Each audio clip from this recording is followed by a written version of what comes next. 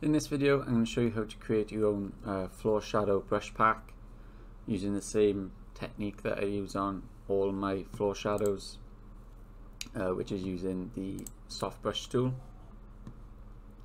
If you haven't seen that video, I'll leave a link in the description. But we're going to change the flow down to 8% and then change the roundness to around 12%. And then we're going to zoom in on the object. And I got my renders from Footy Renders. If you don't like cutting out for personal work, it's a great resource to go grab player renders. So with this technique, you want to make sure that obviously the darkest point is going to be closer to the object.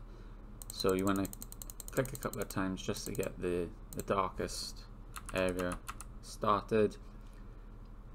And then as you increase the size of your brush, you want to just kind of bring the shadow out a little bit. Obviously with the flow being at 8% and being so low, it will obviously expand as you click on it. Again, if this was an actual design, we would make sure that the grass has been replaced and make the bottom of the ball a bit more darker.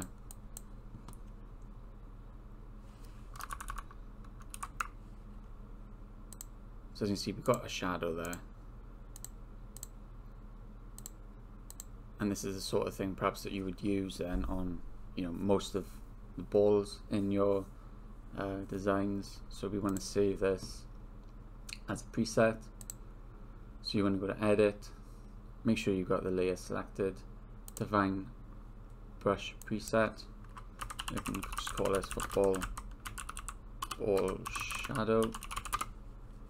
This will then come up in your brushes panel. Now because we saved it with quite a low flow, obviously it's going to take that into account, so we want the flow to come back up to 100%, and then you can just place your shadow in where you need it. And obviously because this is now set as its own brush, we can flip the angle on it. So if the lighting is coming the other way, we can set it to go the other way. I have a free brush floor shadow preset available for download. I'll put the link in the description. It contains a couple of floor shadows that I use in most of my designs. Sometimes obviously presets won't work with certain angles, so you will have to create them from scratch sometimes. But yeah, I'll leave a link for those shadows in the description. But that's it for this video. Subscribe for more Photoshop tutorials, and I'll see you in the next video.